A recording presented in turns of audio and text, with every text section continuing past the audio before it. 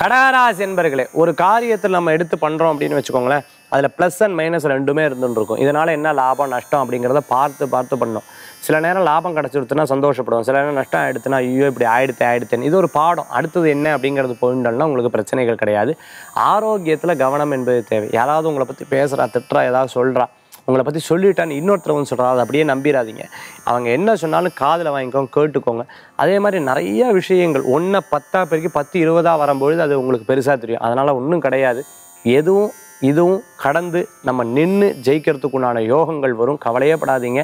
உடல் ஆரோக்கிய குறைபாடுகள்லாம் தாண்டி வந்துட்டேலே இப்போ இருக்கிற சின்ன உத்தியோக குறைபாடுகள் அதையும் மாறிடுவேல், வெற்றி கிடைச்சிடும். இன்றைய தினத்துக்குண்டான அதிர்ஷ்டமான எண் 9, நிறம் ராமர் பச்சை, வழிபாட்டுக்குண்டான தெய்வம் மீனாட்சி அம்பாள் வழிபாடு. கடகராசி என்பவர்களுக்குண்டான இன்றைய தின வழிபாடு.